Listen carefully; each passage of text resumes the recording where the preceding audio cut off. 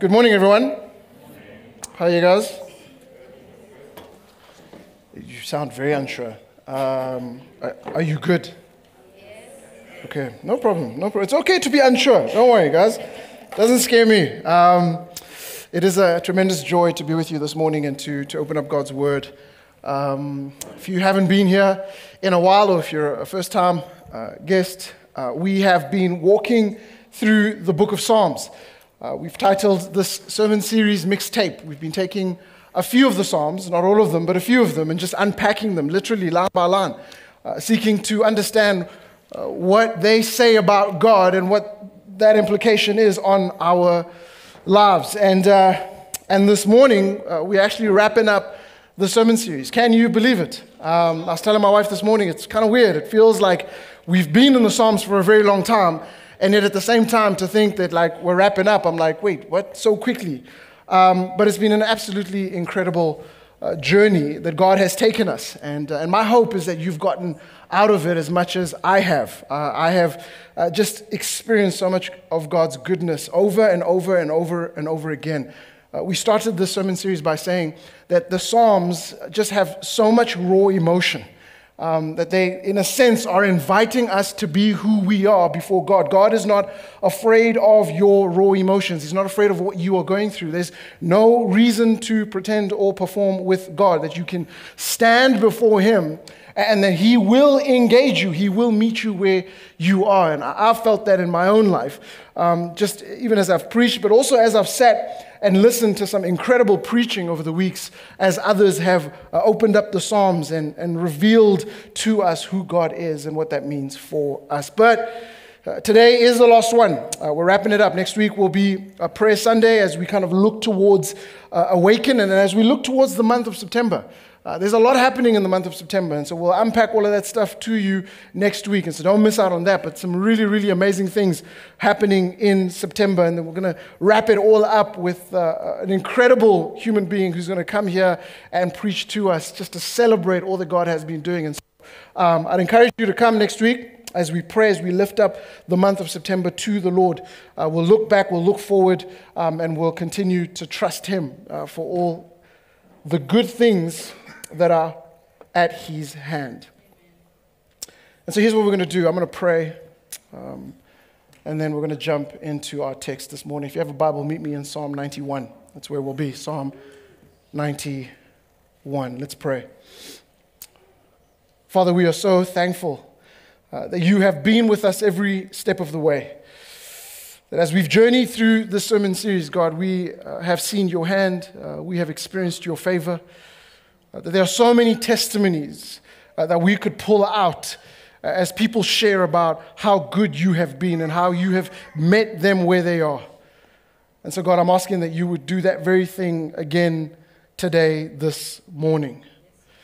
That as we look at this text, these are old words. They are ancient words, but they are not dead. They are very much alive.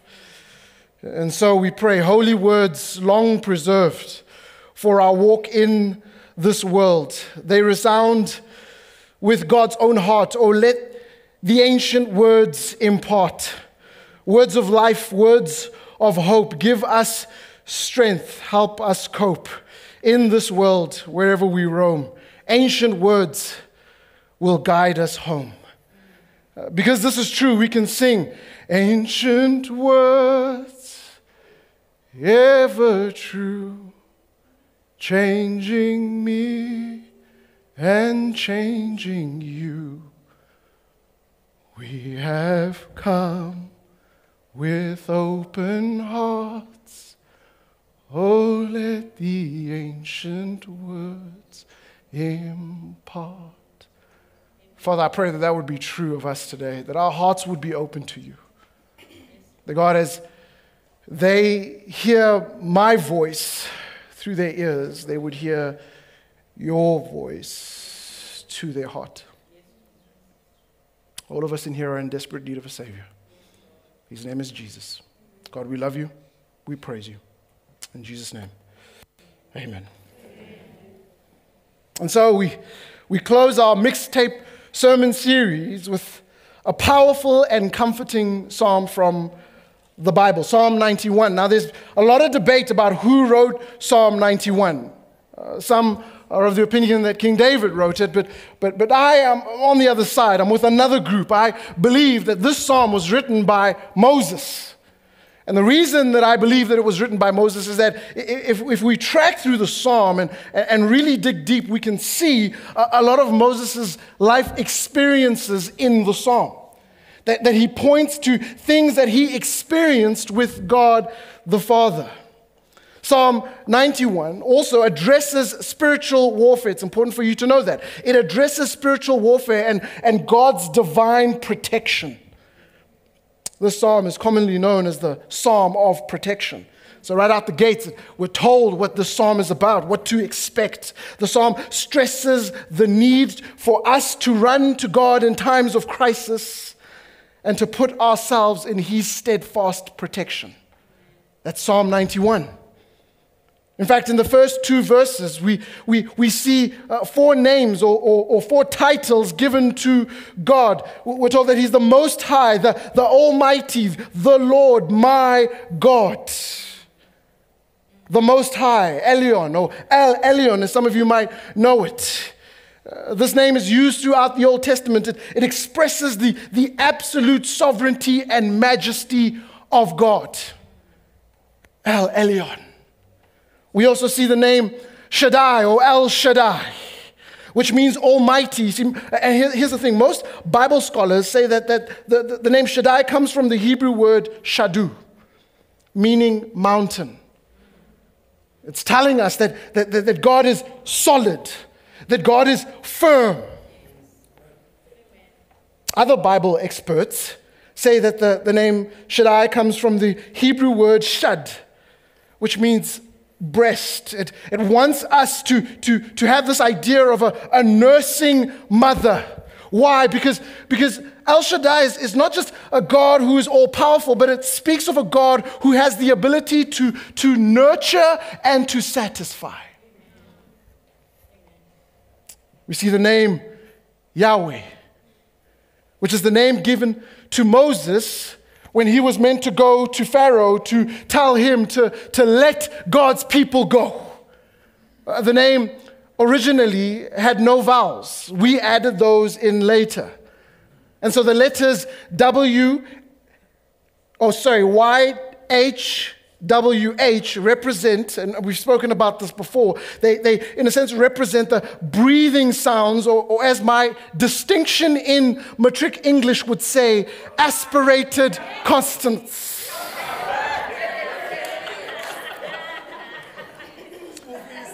100%. Shout out to my mother. YHWH. When pronounced without vowels, it sounds like breathing.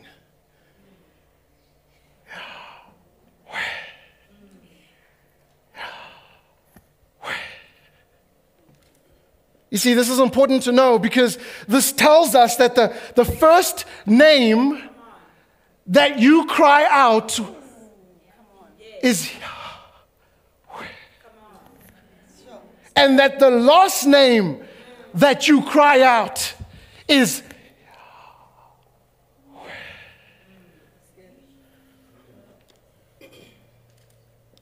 It makes sense that we should praise his name. That between these massive moments, our birth and our death, if it's the first name that we cry out, then everything that happens in between, we should praise his name. And then lastly, we're given the name Elohim. This is the infinite, all-powerful God who shows by his works that he is the world's creator, sustainer, and judge. And so right out the gates, we're given these four names: Elyon, Shaddai, Yahweh, and Elohim. In a time of crisis, hear me, that is who you want fighting your battles. That is who you want protecting you and caring for you. That's why Moses starts this way. He says, let me tell you about this God. Let me give you his name. Let me tell you what he can do.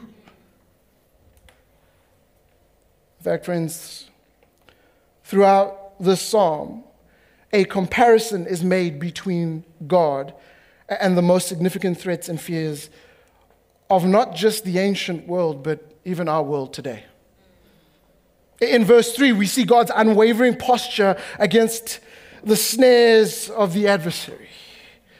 We also see his steadfast position in that reality. In verses 5 and 6, there is a decisive confrontation between God and the forces that bring fear, whether it's the darkness of the night or in the middle of the day.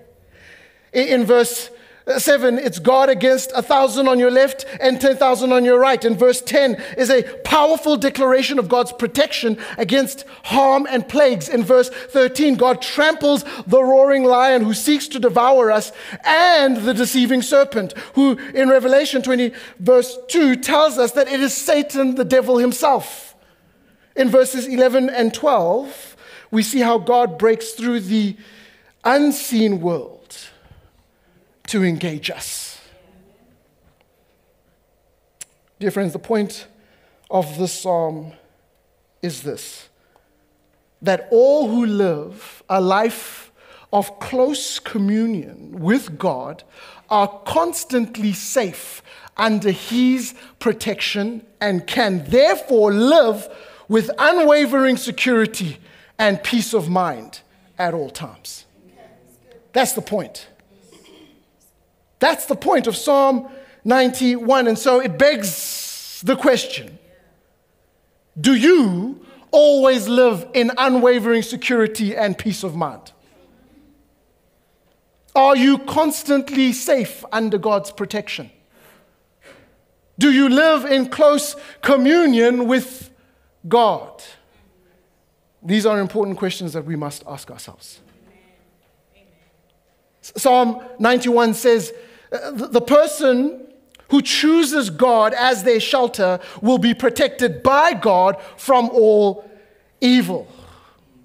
Now, it's important for me to say this as well. The promise is not the absence of danger, but to have the ability to walk through the valley of the shadow of death and fear no evil. Why? Because you are safe in God. And so I ask again, is this you? King David writes in Psalm chapter 4, verse 8, he says this: "In peace I will both lie down and sleep, for you alone, O Lord, make me dwell in safety." I will lie down, because some of us, we can lie down.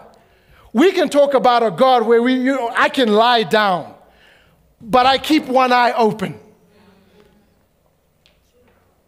And here, David says, no. Not only do I lie down, but I sleep.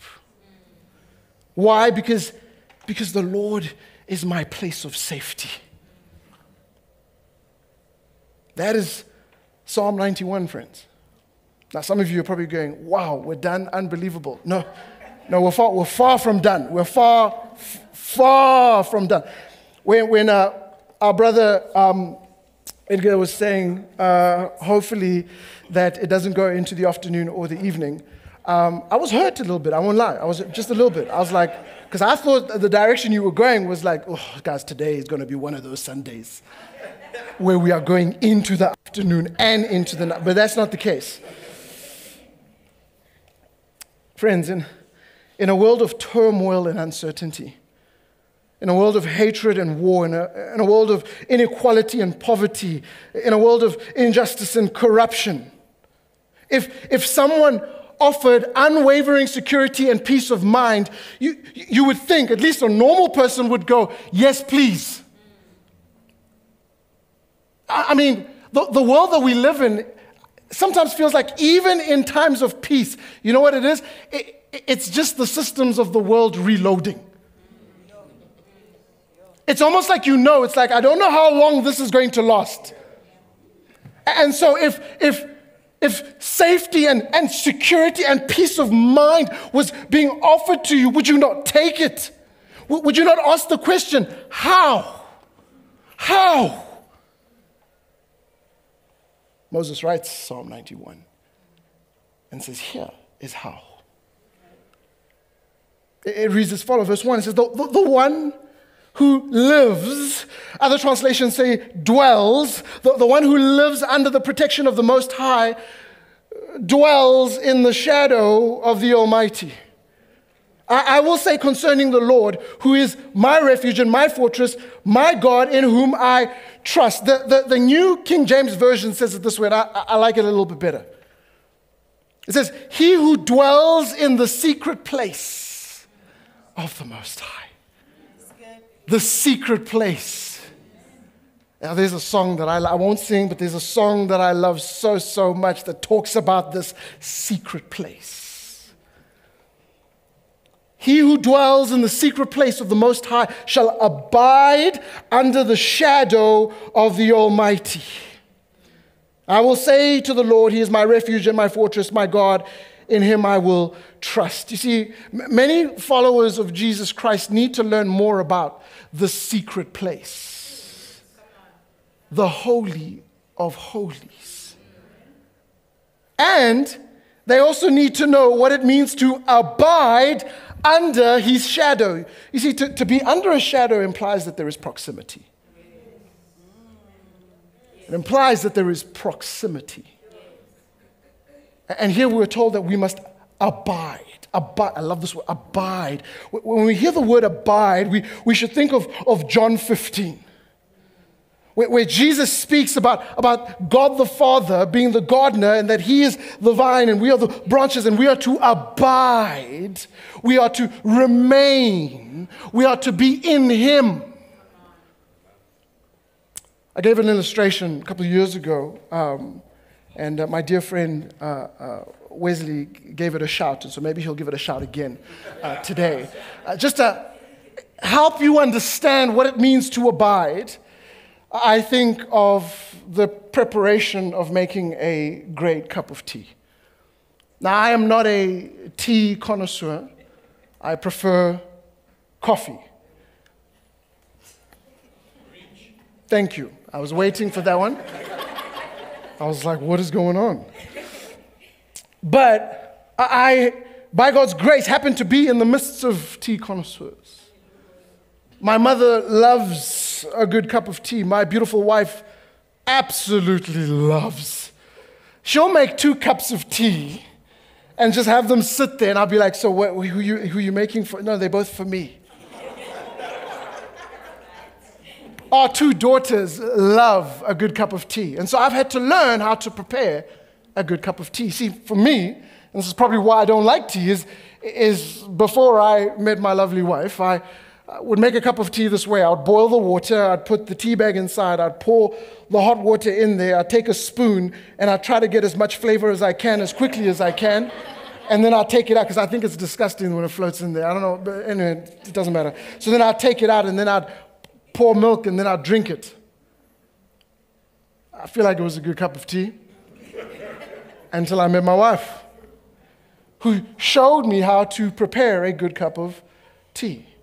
And that is, you boil the water, and then you take another pot that you put on the stove. This is how we do it, and I do this every morning when I get the kids ready so that they can have a good cup of tea before they go to school. And so we take another kind of teapot, and we put that on the stove, and then once that water is boiled, we then pour the boiled water into this now teapot that's sitting on the stove, and then we put in the tea bags, and then I've now recently learned that we slowly heat it up. You don't like put it on full blast, and so that it kind of just simmers, and what's happening there is that the water is taking on the flavor of the tea bag. What you get is a far richer, a more flavorsome cup of tea. That is how you abide. Some of us, we would just want to get in and out. Like, what's the word? Just get in and out real quick. Sunday gathering, let me just get quickly in. Please, quickly. Can we sing that song faster? I need to get in and out. And then you wonder why during the week that there is no flavor. There is no aroma of Christ. The psalmist here tells us that we are to abide, that we must dwell, abide, dwell and abide. Charles Spurgeon says this. He says, every child of God looks towards the inner sanctuary and the mercy seat. Yet all do not dwell in the most holy place. They run to it at times and enjoy occasional approaches, but they do not habitually reside in the mysterious presence. We must dwell, we must abide, so that we might experience the presence of God. And then notice what Moses does here. Listen to the possessive pronouns. My refuge, my fortress, my God, not my grandmother's, or my churches, or my pastors, or my favorite Christian influencer on Instagram. No. My.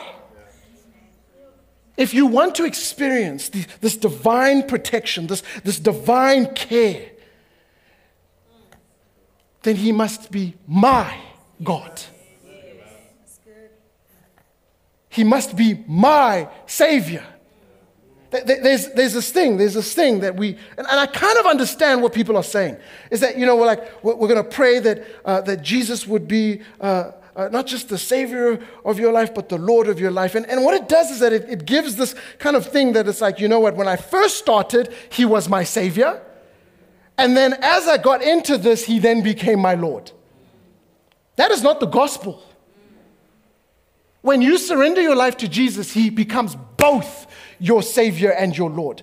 What you're saying is that, man, as I'm working through the sanctification thing, it's like I'm realizing, yes, save me, but I was holding on to some things. Even in that time, he was still Lord of your life. My Lord. My God. A refuge. A refuge is a place people can fall back to in times of hardship or danger. A fortress is similar, but the typical fortress is a building designed for battle. It provides safety from an attacking enemy and gives those inside a means to withstand assault. So he's my refuge and he's my fortress. I like to think of it like this. Refuge is a place of protection and rest. So some of us were like, man, I need protection, but you know what? I need a place of rest. I need the world just to quiet down a little bit. I need the voices just to get out of my life, just a little. I just need a place of rest and protection. And then a fortress is a place of protection with attacking abilities. And so not only do we need a place just to rest, but we need a place where we know that he's going to fight for us. In him, I will trust. In him, I will trust. Trust. To trust is to confide in. To set one's hope and confidence upon. To trust is to believe in the reliability, truth, and ability, strength of something. So when it comes to trusting God, that means believing in his reliability, which is his word. It is to believe in his ability and strength, that is his work.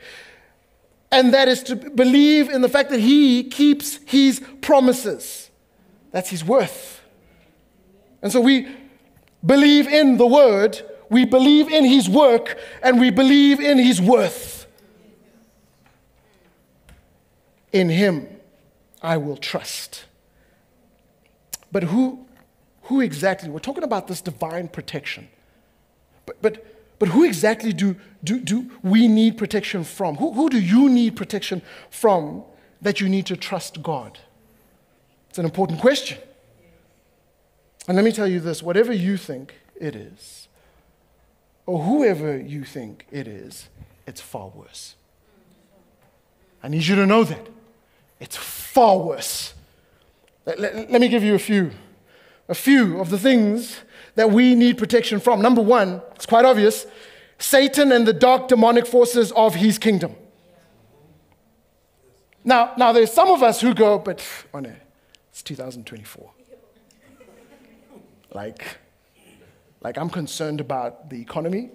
I'm concerned about the political status of where we are. Like, you want to talk about the demonic? Hear me, if that's you, then you've lost already. You've lost already. In fact, that's one of his strategies, is to get you to believe that he's not real.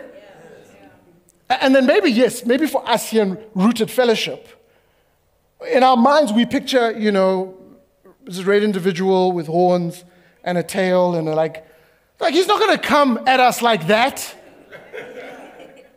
Guys, in this room, it's people who know that, guys, may have experienced the throwing of bones, you just know, when it comes like that, you're like, no, thank you, from Satan. So he's not going to come at us like that. And so you need to be aware. A good friend of mine says this. He says, if you're trying to figure out how Satan's coming for you, think this way. If you wanted to take you out, what would you do? Satan and the dark demonic forces of his kingdom. Ephesians 2 calls him the devil, the commander of the powers in the unseen world. Paul writes in Ephesians chapter 6, verse 12, he says this, for we do not wrestle against flesh and blood. Then hear this. I've read these verses so many times. I've read these words so many times, but it was the first time I read them slowly and I realized, wow, there's a lot going on here. Paul lists 4 things. So he says, for we do not wrestle against flesh and blood. Then he says, okay, you ready? But against the principalities. Number 1. Against powers. Number 2. Against the rulers of the darkness of this age. Number 3. Against spiritual hosts of wickedness in the heavenly places. We are at war. Why do you need protection? That's why. You need protection from Satan, who's also known as the prince of the power of the air, the ruler of this world, the tempter, the father of lies, the god of this age, our adversary, the great dragon, Revelation tells us. And hear me, Rooted Fellowship. Satan hates you. He will convince you otherwise. He will do everything that he can to put his arm around your shoulder and to tell you, hey, I've got good things for you. But he hates you. He hates you more than you can ever imagine. He wants to see you downtrodden, defeated, dead. He wants to see your head separated from your body, placed on a stick in front of the church. Why? So that he might mock the church and convince others that the blood of Jesus doesn't work. And look, man, if you're a Christian, if you've crossed the line of faith, if Jesus is your Lord and Savior, then you need to know this. You can never be possessed by something because you are already possessed by the Spirit. But you can definitely be tempted. And he will do everything in his power. Don't you dare think that because you are a Christian, that now he's like, oh, sorry, I'm just going to have to leave you alone. No, he's going to do everything in his power to lure you, to keep you away from enjoying the promises that are found in Christ. And so we need protection against Satan. We also need protection. We need refuge, watch this, from ourselves. From that person you look at in the mirror. Because often, the things that are happening at work, demonic. In my neighborhood, it's demons.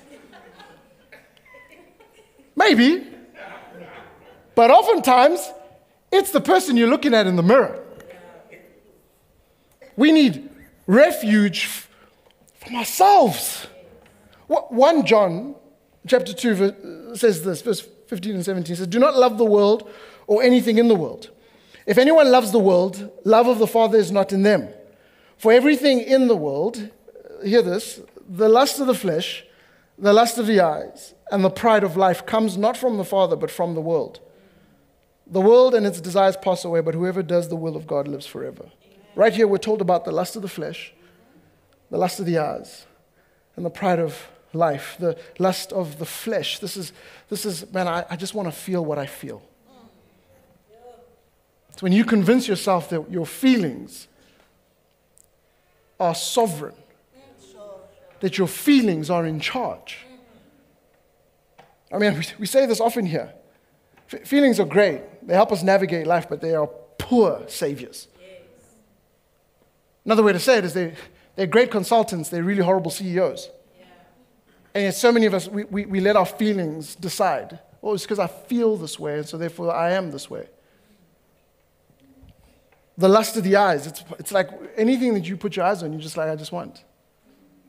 All the material things. I just want. And you believe the lie that they will satisfy you. The pride of life, this is the applause of me. We're very subtle with this one. This is why we love to give our titles and our accolades before we give ourselves. Because deep down we know that if they really knew who I was.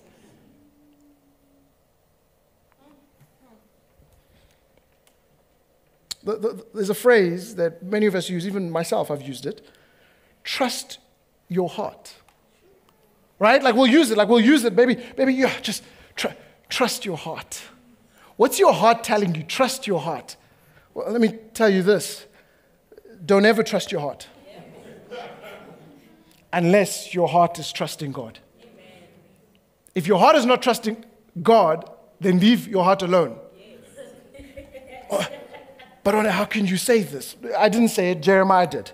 Jeremiah 17 verse 9 says this, the human heart is the most deceitful of all things. And then hear this part, and desperately wicked. What a description. Not just wicked, but it's like, I want to be wicked. I'm so desperate. Like that's what your heart is doing right now. I just want to be desperately wicked. It's like a 2-year-old. And so you need protection from you. Then finally, you need protection from this broken world. See, when sin entered the world, it's been decaying. It's like a virus. It's not like, in fact, it was. A virus was set loose, and it's consuming everything that it can get its grubby hands on. It's a cancer. And all cancer wants to do is spread. Spread and destroy. Spread and destroy. And so we need protection from this broken world. Romans 8 says this, from verse 18. Paul writes, I consider that our present sufferings are not worth comparing with the glory that will be revealed in us. For the creation waits in eager expectation for the children of God to be revealed. Creation is waiting on us. For creation was subjected to frustration, not by its own choice, but by the will of the one who subjected it in hope that the creation itself will be liberated from its bondage to decay and brought into freedom and glory of the children of God. We know that the whole creation has been groaning as in the pains of childbirth right up to the present time. The world is groaning. It's just going, this is not how I am meant to be. The cells in your body, like sometimes it's not Satan, it's not your sin, it's just the brokenness of this world that your cells are going, I'm not supposed to function this way, but because of the brokenness of this world, I find myself heading in that direction of sickness and illness. And so we need protection from that as well.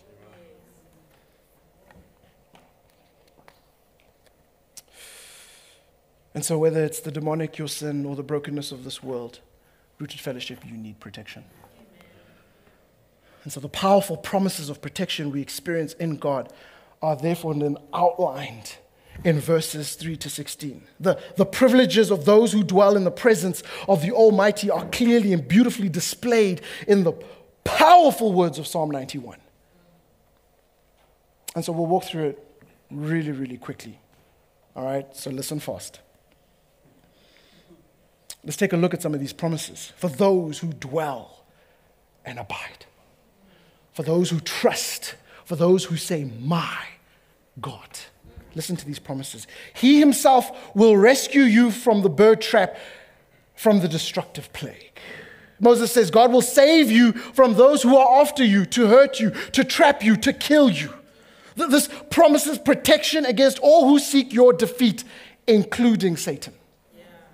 Verse 4, he will cover you with his feathers. You will take refuge under his wings. His faithfulness will be a protective shield. As a mother eagle protects her little ones, God spreads his wings over you. And under them you are safe. In Psalm 63, David says this. He says, because you are my helper, I will sing for joy in the shadow of your wings. When we are living under his wings, we can and should sing and shout for joy. Sometimes I don't get it. I'm just like, is it because we're not under his wings? Like, what's going on? But when we recognize his protection over us, we sing. Verse 5, you will not fear the terror of the night, the arrow that flies by day, the plague, verse 6, that stalks in darkness, or the pestilence. Some translations say the perilous pestilence. Ever use that in a sentence? That ravishes at noon. We're told here God's protection is day and night. God doesn't knock off. God doesn't take a bathroom break. God is not on lunch. Day and night under his shadow. It tells us that the enemy has no chance. Verse 7. I had a really cool 300 thing here that I shared, but we don't have time. Verse 7. Though 1,000 fall at your side and 10,000 at your right hand, the pestilence will not reach you. Hear me, the odds may be against you, and everyone might say, you will never make it. You might be hearing that right now, where you live, where you work, where you play. Like there is no hope for you. But Psalm 91 says that doesn't matter. Doesn't matter what the odds say. Doesn't matter what people say. The one who provides care for you doesn't follow the rules of this world. He exists outside of them. He exists above them. So even the odds, maybe 10,000 to 1, God will still protect you. Verse 8, you will only see it with your eyes and witness the punishment of the wicked. The New King James Version says this, the reward of the wicked, that there is a reward for the wicked. The justice of God, here's what Moses is telling us, that the justice of God is not directed towards those who abide in him, but towards the wicked. If you are in Christ, the full punishment of God meant for you was poured out on Jesus. But if you are not a Christian, if you have not surrendered your life to Jesus as Lord and Savior, then you owe a debt that you cannot pay. And yet you will spend eternity, if you do not surrender your life to him, you will spend eternity trying to pay it back. Let me just tell you, that's not nice. It's the best way that I can say it. It's not, you don't want that. The psalmist says that for those who abide in God, you have nothing to fear from the wrath of God. In fact, the closest that you will get to it is just by looking at it with your eyes. Just like the Israelites witnessed at the Red Sea as Egyptian soldier after Egyptian soldier washed away as the sea closed on them. You'll see it, but you will not experience it. Verse 9, because you have made the Lord my refuge, the Most High, your dwelling place, no harm will come to you. No plague will come near your tent. Oh, how I pray that you would experience Psalm 91 this way. Verse 11, for he will give his angels orders concerning you to protect you in all your ways. They will support you with their hands so that you will not strike your foot against a stone. This is a reminder that God sends his angels to watch over us. That the people of God are never on their own. A little side note here. Satan uses these very verses to try to tempt Jesus in the wilderness. I know some of you remember that, Matthew 4. Jesus is carried to the top of the temple where Satan questions Jesus. He questions Jesus' trust in the Father. He's like, hey, if you are the Son of God, and then he says to him, then jump. Then he quotes verse 11 and 12 of Psalm 91, which tells us that Satan knows the Bible. If you were thinking, you know what, I know John 3:16. I'm waiting for the pastor to say John 3:16, and that's me.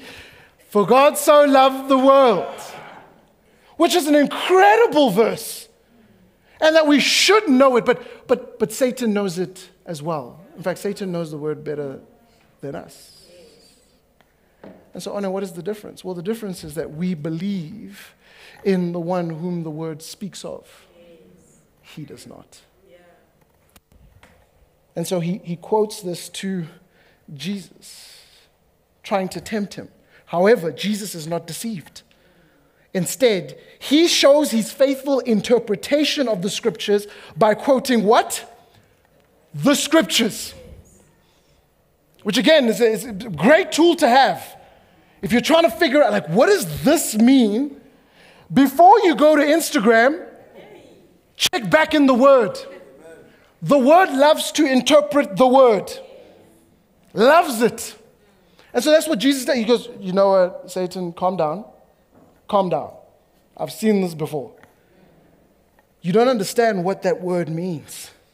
He reminds Satan how much of a loser he is by saying, you never force God's hand. Remember, Satan, you tried.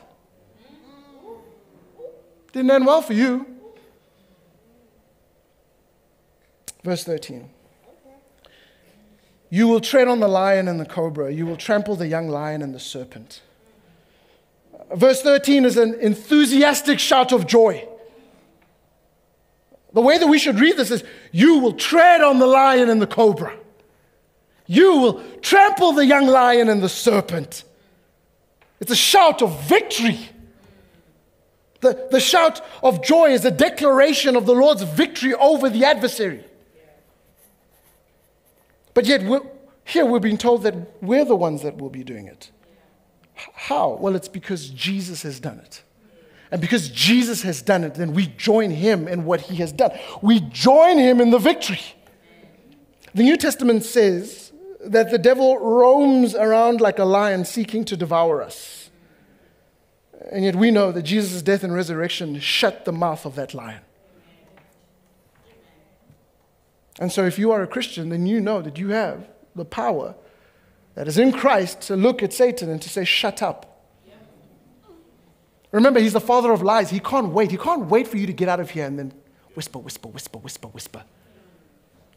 Shut up. In the name of Jesus, shut up. But here's the thing. You got to say more than that. See, so many of us will cast out. But then you need to pray that God would fill in. We'll dethrone, but then we're saying, God, but would you take the throne? Yes. We'll displace, but then we'll say, no, God, but we need you in this place. Because if you don't do that, I'm telling you, you'll get to Wednesday. You'll feel good here on Sunday. Yo, guys, we cast out demons. Fear be gone. But then you didn't fill it with anything. And so it's just a matter of time before fear goes, still empty. Let me slide on in the DMs. You know DM stands for demonic movement. Did you guys not know?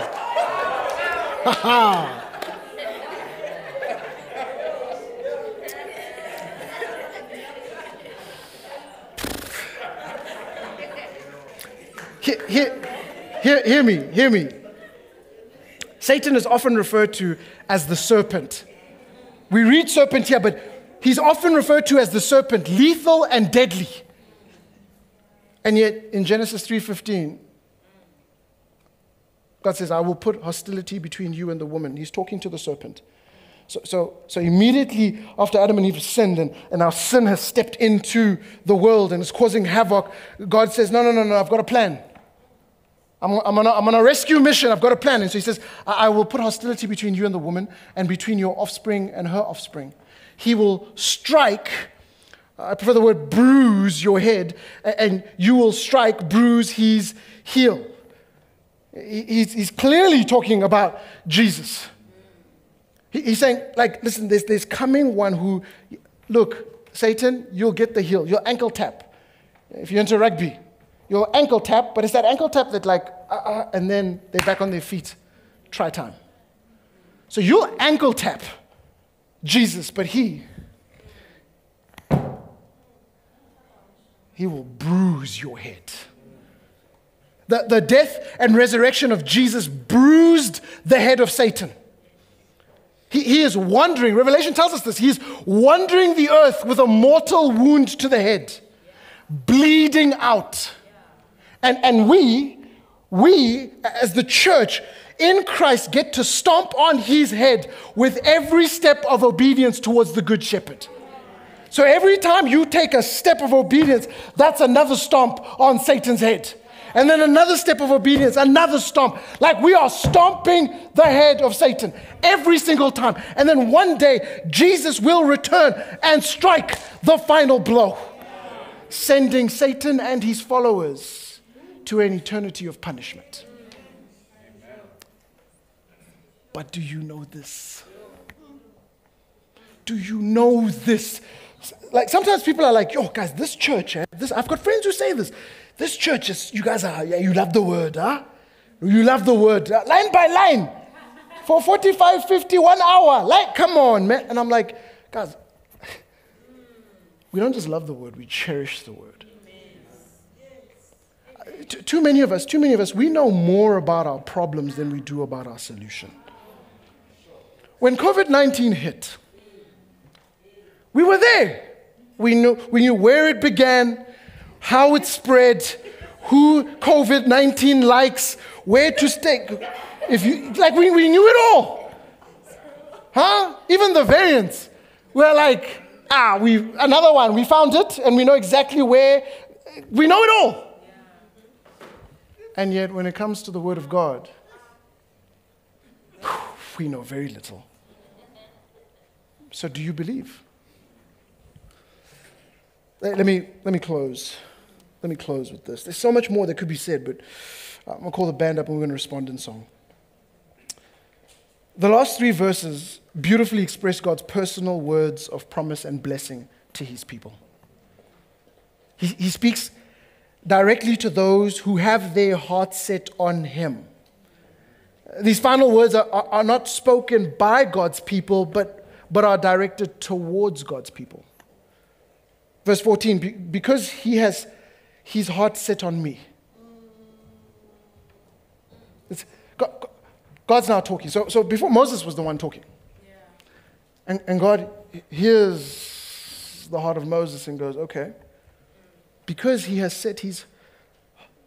his heart set on me. The phrase he has his heart set on me is captured from the Hebrew verb hashak, which is found in other places to declare the Lord's love for Israel. And so the psalmist here does not just know about the Lord intellectually. No. But he truly knows the Lord personally. That's what he's saying is, my heart is yours. In the midst of chaos, in the midst of uncertainty, in the midst of crisis, my heart is yours.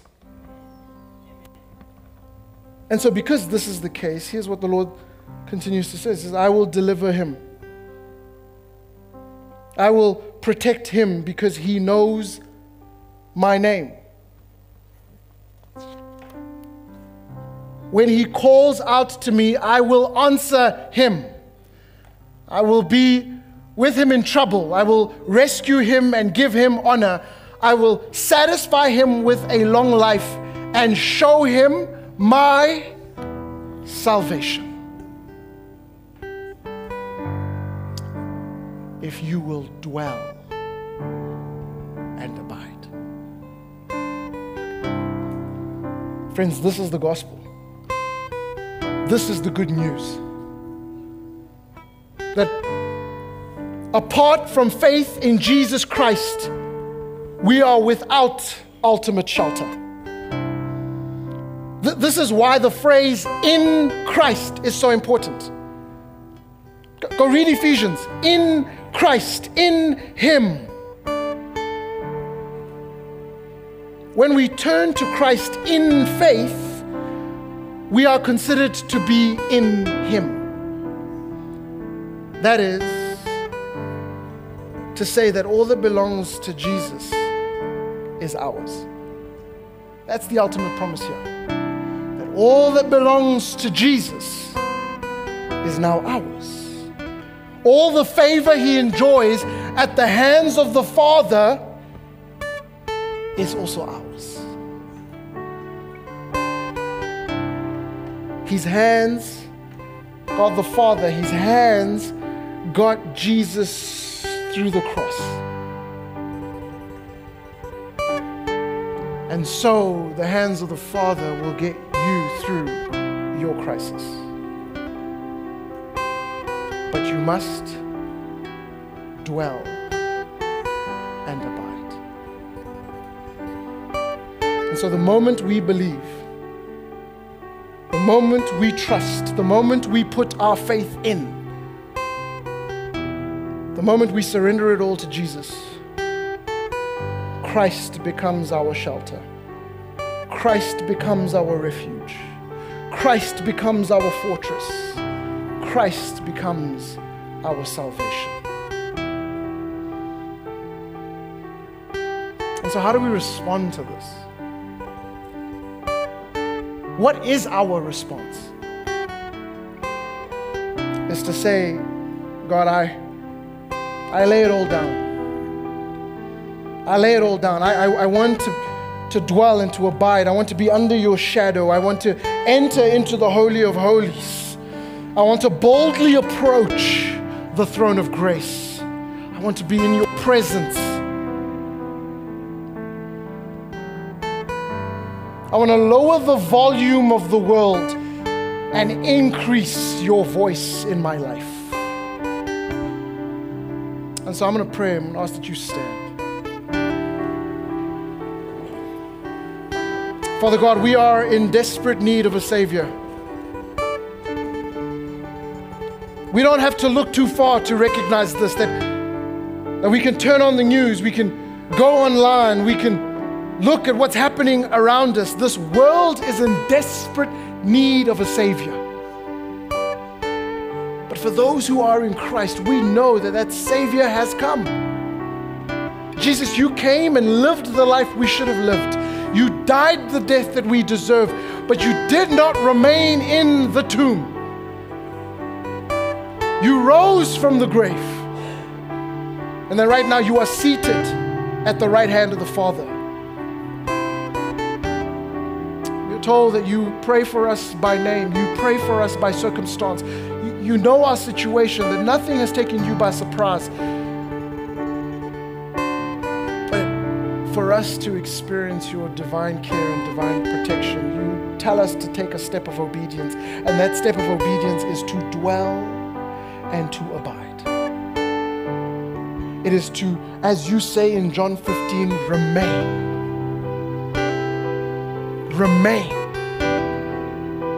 Father, we have nowhere else to go. And so lead us to you. God, I pray for those in here who are wrestling, struggling. They feel that at every corner it's just another attack, another challenge, another thing to try to get over. God, I pray by the power of the Spirit that you would meet them where they are, that you would liberate them now in this very moment. That the chains would fall, that the idols would fall, but that God, you would fill that place with every promise that is yes and amen in Christ. I pray for folks who don't know you as Lord and Savior, that now in this very moment, hearts would be open, that even though their ears hear my voice, I pray that their hearts would hear yours, and that they would see you for who you are. And then God, I pray for those who've maybe have found themselves wondering, have believed the lie, that they can protect themselves, that they can come up with ideas and plans and strategies to protect themselves. God, I pray that they would again fix their eyes on you, the author and perfecter of our faith. God, we love you. We praise you. The one who lives under the protection of the Most High dwells in the shadow of the Almighty. I will say concerning the Lord, who is my refuge and my fortress, my God, in whom I trust. In Jesus' name we pray.